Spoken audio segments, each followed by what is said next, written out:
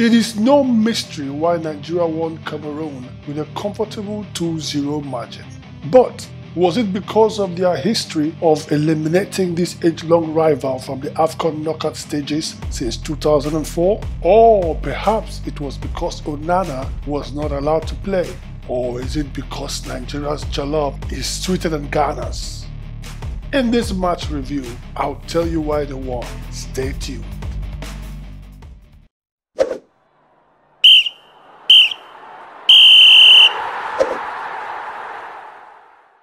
On paper, it appeared the Super Eagles went in with a 4-3-3 formation, 4 defenders, 3 midfielders and 3 strikers. On the contrary, the real deal was a 3-4-3 formation with 5 defenders, 2 midfielders and 3 attackers. The cool thing about this formation was that the 3 of these defenders had great offensive plays, which contributed to the win.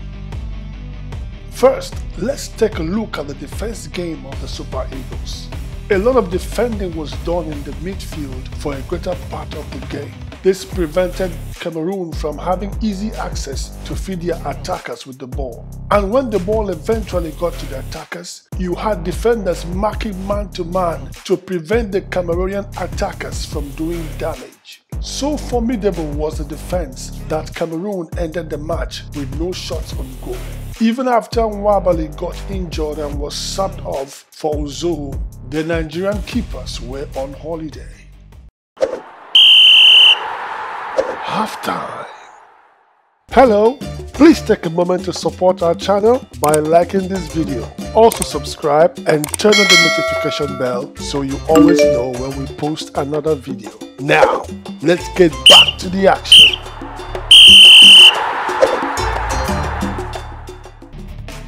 Now, we'll look at the offensive play that produced the 2 lovely goals. The Super Eagles came in gun blazing and had their first break, but it was ruled as offside. Nevertheless, notice the pattern of the attack. Victor Osimhen was hardly left off as a lone striker. There was someone with him most of the time, as he was always marked out by at least 2 Cameroonian defenders. However, he always found some slippery moments to outsmart the defenders. Such was the case of the first goal. After dispossessing a defender, he passed the ball to Lookman, who was with him, and Lookman scored his first goal of the day. Now, talking about Nigerian defenders supporting the attack, we can see clearly here a case where Moses Simon combined play with Lookman to lay a lovely pass to Laino, whose shot was blocked. Freeze the clip. Let's back up a bit.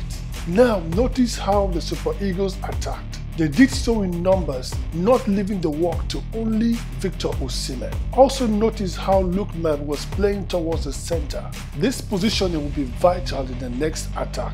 Let's get to that. The second goal came 6 minutes later when Calvin and Lookman moved gingerly with the ball along the flank. Lookman then passed to Iwobi, and then Lookman gets the ball back from Calvin. Just a second. Now let's back up and analyze the situation a bit. There on the left flank is Calvin, another defender reinforcing the attack. Also notice Lookman's new positioning towards the center. Also notice how many defenders are surrounding Victor Osimhen, but allowing Lookman to roam free. Now, watch the goal play out. Wow! Amazing! Finally, another beautiful thing about the Super Eagles gameplay was that they did not sit back to soak in the pressure after the first goal or the second. They actually held possession until the final whistle. It was indeed a good game for the Eagles. Their defensive and attacking game plan worked perfectly for them. That's all, guys.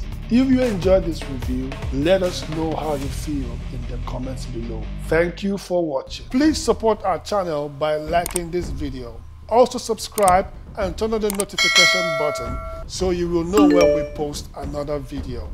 See you in the next video.